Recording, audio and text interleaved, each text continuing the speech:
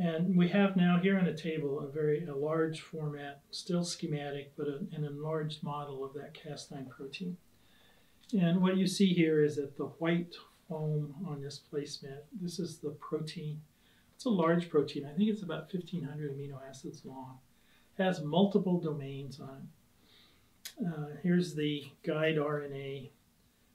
But before we go through this in detail, let me show you this model. So this is a 3D printed model based on the atomic coordinates of the actual structure of this protein solved by X-ray diffraction.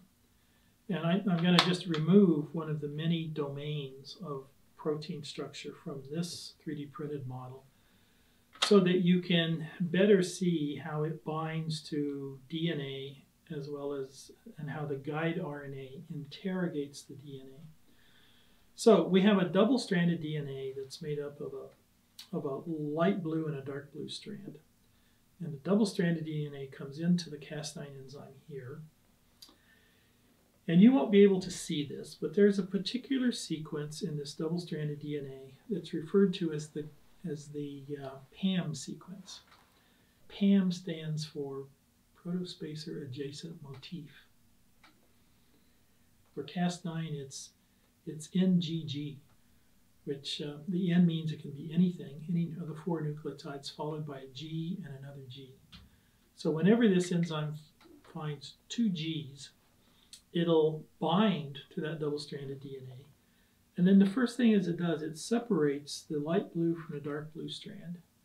And it has bound this orange guide RNA in such a way that the end of the guide RNA then attempts to base pair with the target strand, the dark blue strand of DNA here.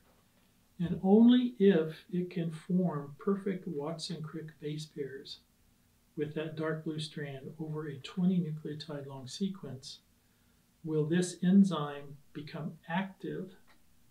And when I say active, there's an enzyme, there's a nuclease active site here, which will cut the dark blue strand, and there's another enzyme nuclease site over here that will cut the light blue strand. And let me see if I can do this then. So there's the double-stranded cut that this enzyme can make only if the guide RNA is exactly complementary to the dark blue DNA strand. So that's what the Cas9 enzyme does. That's how it works in its real 3-dimensional structure.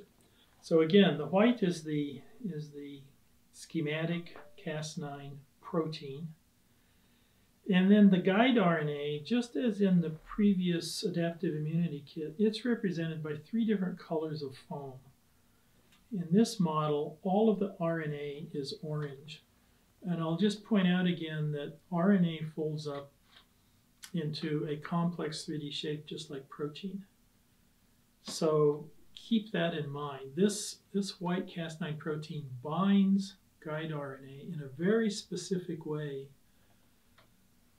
so that 5' end of the guide RNA is poised, it's positioned just in the right spot where it can interrogate this dark blue strand of target DNA.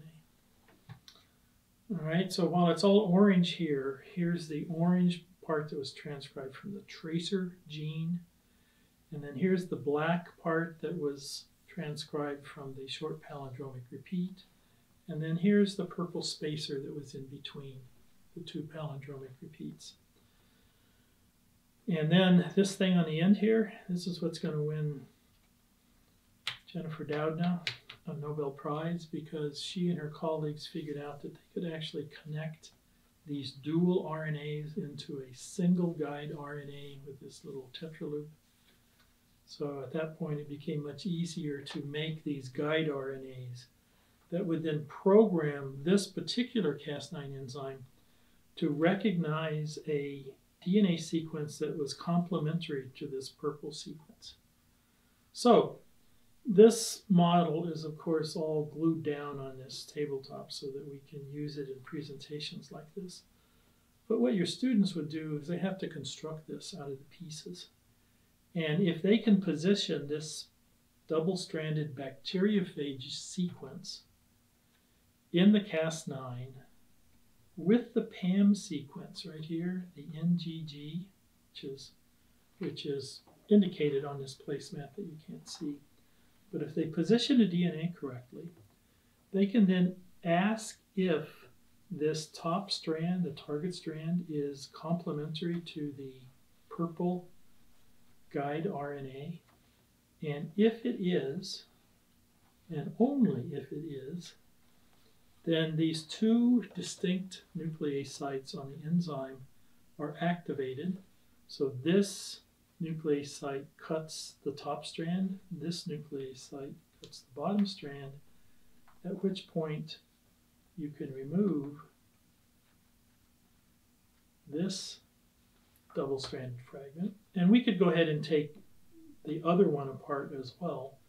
So we have introduced a cut, a double-stranded cut, in the human genome at a sequence which is statistically unique.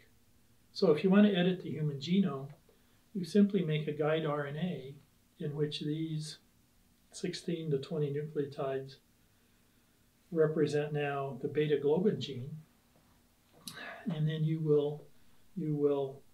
can target this enzyme to that particular gene and make that cut.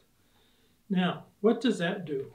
Well, that only cuts the human genome in a specific gene at a specific site, which is no small feat. But that's only the beginning of editing the DNA. You then have to somehow affect a change at that particular sequence. And what happens next then is something that is too complex for us to get into in this kind of a short video session. But suffice it to say that CRISPR people are very, very clever researchers, and you'll be amazed as you learn about how different modifications of this cleavage reaction have been used then to affect more and more specific changes to the sequence of that particular gene.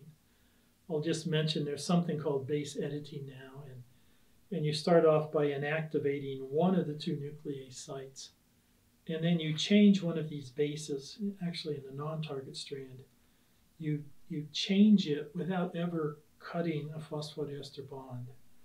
You basically deaminate a C, cytosine, to become a uridine, which then becomes a thymine. So you can change a C to a T in a non-target strand without ever cutting this DNA strand. That's amazing technology.